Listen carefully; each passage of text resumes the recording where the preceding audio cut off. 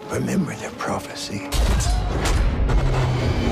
Sampson is an action-packed movie based on the biblical story of Samson, a champion chosen by God to deliver Israel. The film stars British actor Taylor James. How did your faith impact the way you played this character? I grew up being a Christian. Used to attend Sunday school and go to church at the weekends.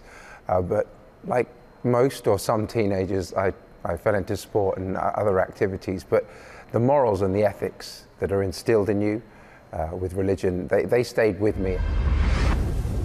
My name is Sampson. My name is Sampson, and I serve the living God. God called Samson to free his people from the Philistines. Realizing that Samson could lead a Hebrew uprising, the king of the Philistines sent 1,000 soldiers to defeat him. The odds were against Samson. He was outnumbered. The Philistines had a bigger army. How did he defeat so many? Clearly the strength from God. It was fundamental for Bruce, the director, that we saw that spirit leave Samson. We saw the moment where God comes into him, and we see the moment where God leaves him. And God is always with us, don't get me wrong, but it's the power, the strength, the raw emotion that got him through that was purely from God. Following their defeat, the Philistines were determined to uncover Samson's weakness, which they eventually did and took him prisoner. This is the epic part of the movie. Yeah. Samson has been blinded, his hair's cut, he's lost his strength. How did he push the pillars? In one final calling to God, he says, God, give me strength one last time, let me die with the Philistines. James gave me a bit of an acting lesson at the Museum of the Bible's Samson display. He showed me how he got into character for the epic finale. You want to take a leading hand, and then that gives you stability to stand up on both feet.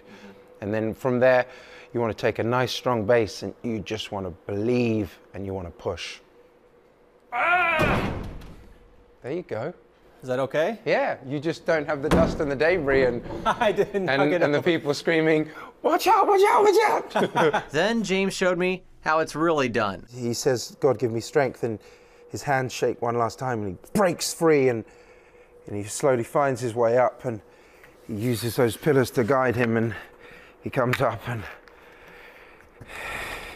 he's weak, he hasn't eaten, he's here.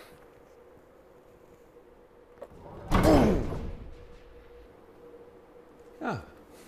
Wow. There we go.